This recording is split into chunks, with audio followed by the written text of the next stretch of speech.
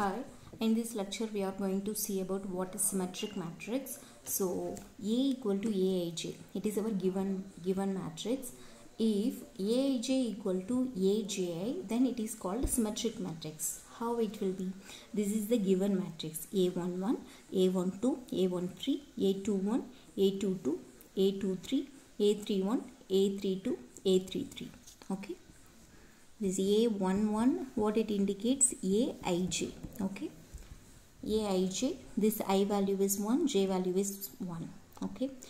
It's nothing but number of rows and column. First row and first column element is A11. First row, second column element is A12. First row and third column element is A13. Okay. Likewise the remaining thing. Okay. Now we will see the example problem here. 1, 2, 3, 2, 4, 5, 3, 5, 2. Okay. Here it is a symmetric matrix. How we are telling it is a symmetric matrix? Here, okay, apart from diagonal element, this is our diagonal element. Okay. This is the diagonal element. Apart the diagonal element, this value is A12.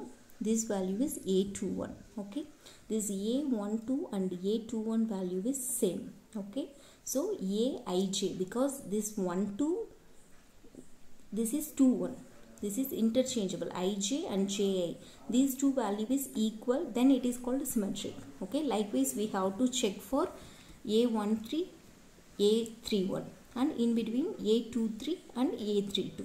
Okay, let's check. This is A13 value is 3 and this is A31 value, this is also 3, so it is equivalent, and this is A23 value, this is A32 value, this is also same. Okay, so this matrix is symmetric matrix. Okay, so what is symmetric matrix? If apart from diagonal element, in the remaining element we have A12, A21. Okay, because there is no Aij equal to J, the interchangeable term is not there in the diagonal element, because A11, A22 and A33 only there. So there is no chance for Aij equal to Aji value. So we are omitting that diagonal part. We are considering the remaining part. Here A12 equal to A21. Here Ij value is interchangeable in 2 1. Okay, this 1 2 is interchangeable in 2 1. This 1 3 is interchangeable in 3 1. This 2 3 is interchangeable in 3 2. So this value is equivalent, this 2 value is equivalent, this 2 value is equivalent. Then this matrix is considered as symmetric matrix.